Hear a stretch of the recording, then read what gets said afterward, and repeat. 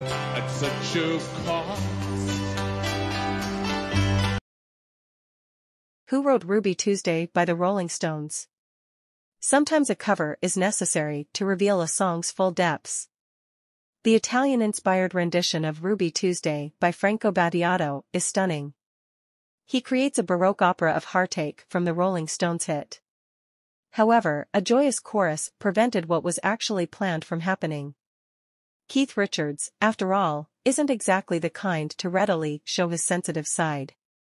But Richards' terrible despair is where the song is coming from. The initial somber chords proclaim this, and the chorus exuberance makes it apparent that you can't keep him down for very long. According to what he can remember of the book, according to the Rolling Stones, Linda Keith wasn't present when it was likely written, laughs. She must have been angry somewhere, I don't know. Tuesday, and it was a really gloomy Ruby Tuesday.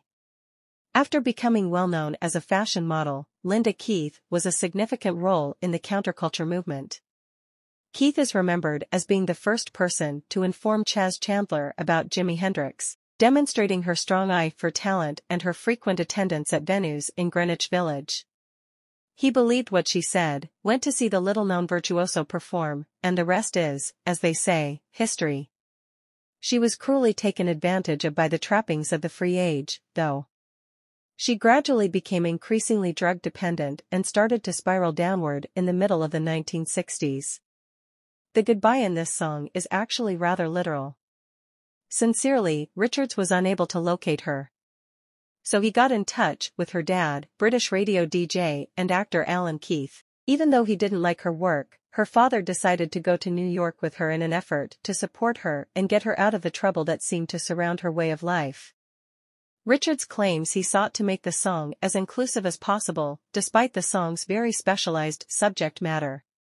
He remarked, "That's one of those things some chick you've broken up with," in reference to the song. "And the only things you still have are a pair of underwear, a guitar, and a piano. And it's farewell, you understand. It naturally follows from there.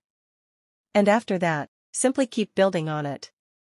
Because you're genuinely in the moment and you kind of mean it, it's one of those songs that is simplest to create." For a songwriter, breaking his heart will inspire him to write a good song. The song is without a doubt one of the Rolling Stones' best from Between the Buttons, even if you might not think of Richards as much of a heartbroken writer type.